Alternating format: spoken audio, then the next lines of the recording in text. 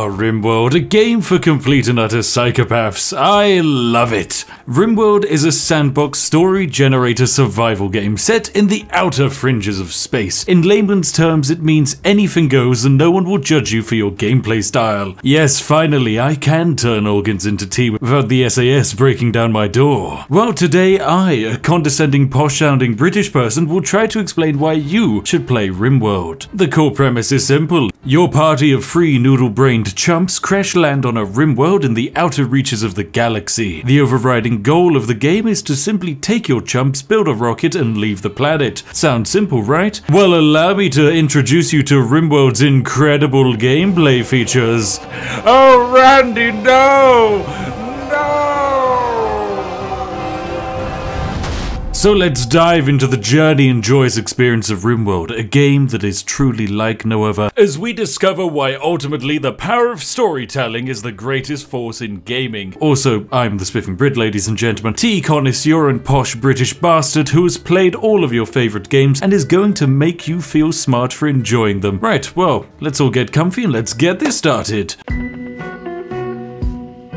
Rimworld is an addictive game. We're talking snorting a line of tea levels of addictive. But why is this video game miracle so enjoyable? Well, say hello to dynamic storytelling. Okay, well there are technically many ways Rimworld is more than your average survival management base builder game, but the main way is this evil maniacal wanker called Randy Random. You see, Rimworld uses a dynamic storytelling engine that will hurl events and emerging gameplay at the player to make sure that there's a constant hook and challenge from the start to the very end of the game, or until your brain turns to mush. This system, of course, is not unique to Rimworld. Left 4 Dead 2 had a director system where the game would simply adjust zombie spawns and challenges based on how well the players were performing to make sure that there was a constant challenge and decent bit of tension, as well as to make sure that no one run was the exact same as the last. Rimworld has 3 unique storytellers, each preferring a completely different structure to hamper your gameplay runs. VB Chillax, the supposedly relaxing director who will hit you hard with challenges and raids, but would at least give you lots of time to rest between these challenges. Sure, this might sound easy, but really it's just a trap for new players, lulling them into a false sense of security, making them think that they've just purchased a slightly more violent version of Stardew Valley, and then bam, some mechanoids have taken offense to your existence. Oh, and they've used radiation to kill your pathetic potato farm, Stephen. I hope you're happy. Cassandra Classic, however, is the normal way of playing the game. She will give you a steady increase in challenge and occasionally hit you with event combos that will test not just your skills, but also your patience as a player. Not got enough plebs to defend your base from increasingly challenging raids? That's fine, just build some turrets, they'll do it for you. Problem solved. Oh wait, no, it's a solar eclipse at the same time, and someone forgot to build the Bird Tenderizer 9000 to keep the guns going. Oh dear, oh dear, oh dear. And then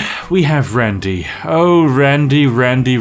You thought this game was going to have a difficulty curve or structure? Well, this guy believes that in the midst of a winter siege, it's a good idea to send a roving band of 500 domestic guinea pigs to eat your entire food stocks in a millisecond. I guess you can start seeing why so many players rave on about the benefits of eating the forbidden chicken. You see, Randy is the perfect storyteller because just like real life, you have absolutely no idea what's going to happen next. Although, unlike real life, you're probably not going to find a drop pod containing 700 unrefined uranium in your garden tomorrow. Unless maybe you live in Blackpool, I hear that's a common occurrence up north. Whilst other games give you the goal of survive, defeat increasingly difficult waves of enemies, and of course improve your defenses, Rimworld makes every run completely unique. It is effectively the roguelike of this management genre. Sure, games like They Are Billions have the exact same structure. The only thing that's different in each run, however, is the procedurally generated map choke points. Rimworld runs, however, will have a new map, entirely new world generations that come with challenges and benefits. The AI factions on the map are always different, and the events that are yeeted your way, trust me, they're always going to be completely wild and unique. Now, other games are not wrong for not adopting all of these systems. They Are Billions wants you to focus, of course, on fighting zombies and a tower defense, not dealing with random events affecting all of your citizens. Rimworld, however, is a game that gives this randomized freedom and uses it to create a constantly evolving game that will present you with new opportunities and synergies on each and every different run. It gives you the feeling of anything being possible in the world of Rimworld, making it a truly unique and wonderful sandbox experience. Of course, course, like all sandboxes, there are walls. This game was originally the vision and passion project of literally just one man, meaning that ultimately there was only so much that he could do. So what did he create? Well, a nightmare simulator that players could sink hundreds of hours into. And then when they got bored of the game's gigantic quantity of content, they can simply download a million more mods that will reignite that wonderful joy of exploring the Rim. But of course, what's it actually like to play the game? How does it even work? Wow, it's now time to talk about the actual gameplay. Do you enjoy wrangling peasants? What about training a force of idiotic interns to eventually run a world-class organ relocation and trading operation? If any of the above left you concerned or excited, then congratulations, you're going to love this game. You see, the ultimate end goal is to escape the planet, but you're going to be spending most of your time in game just focusing on surviving and improving your ragtag band of glue-sniffing pastry chefs. Survival isn't just about hoarding defenses and food, it's also about dealing with the environment you live in. Land in the jungle and enjoy your day-to-day battles with malaria and the plague. Land in the desert and enjoy trying to stay cold. Land on an ice sheet and, well, enjoy trying to survive. You know, the temperature, the lack of food, the inability to grow food,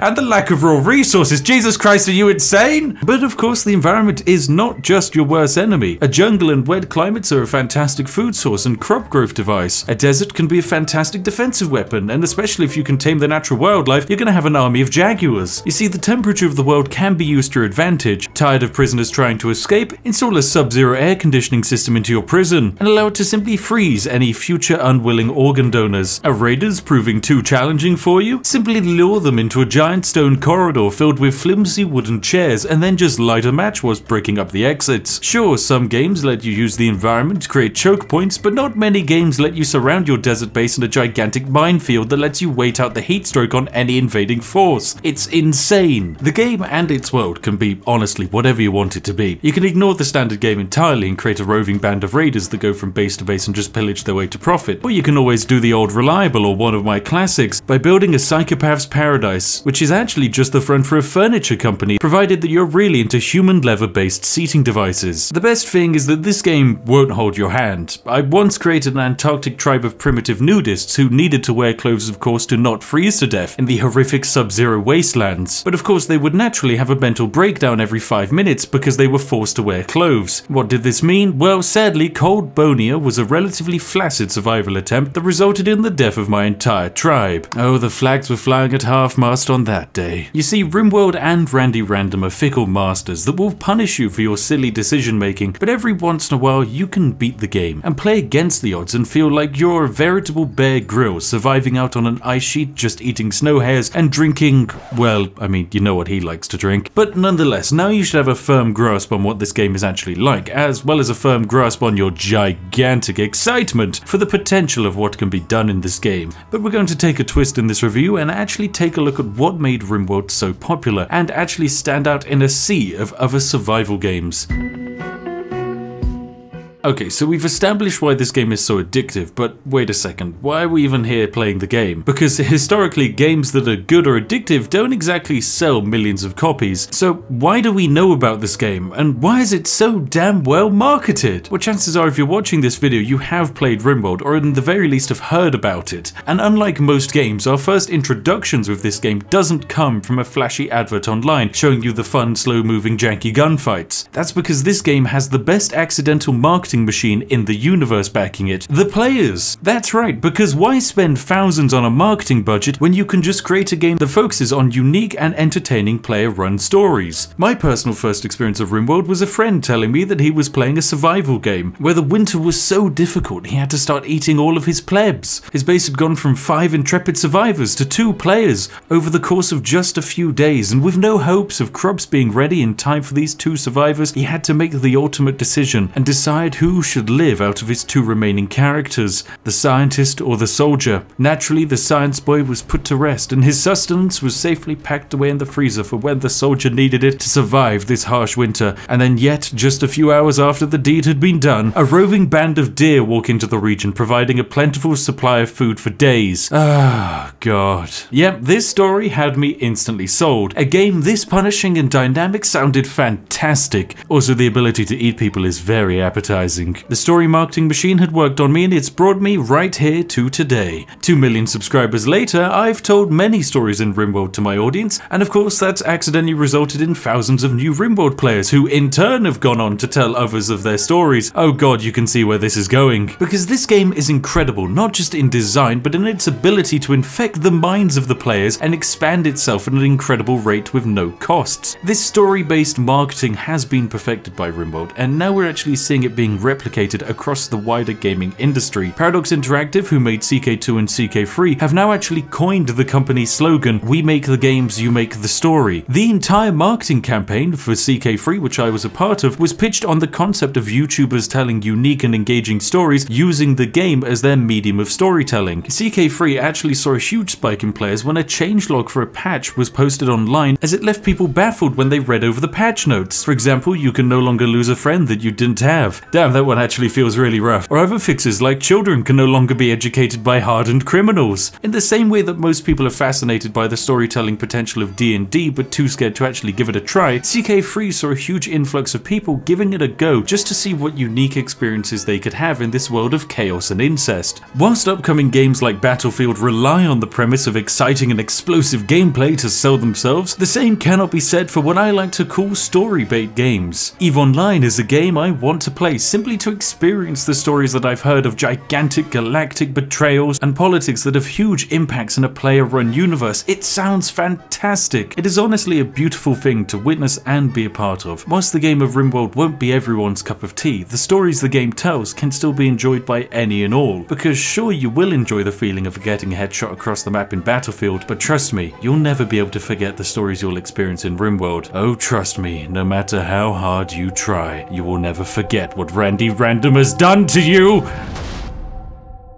Oh, so you finally finished your first 500 hours of Rimworld and you want more? Well, allow me to introduce you to the wonderful world of Rimworld modding. There are thousands and thousands of mods for Rimworld and I am never going to be able to actually cover all of them, so instead I will highlight the key ones that will improve your gameplay or create a fully converted new experience of nightmares. Tired of just fighting anyone who steps foot in your swamp? Why not install Hospitality, a mod that allows you to run a relaxing B&B in the countryside and turn a profit for housing trade convoys and making friends with your neighbors. But what if you hate friendship and want to terminate all of your active relationships as fast as possible? Well, say hello to Rimworld multiplayer. You and your friends can take control of a colony and watch as you join your colonists' descent into madness by squabbling over who broke the stockpiles and why Sheila thought it was a smart idea to try and hunt a Frumbo. Bloody heck, Sheila, you're never invited to my Rimworld sessions again. Be gone! But what if you don't have any friends?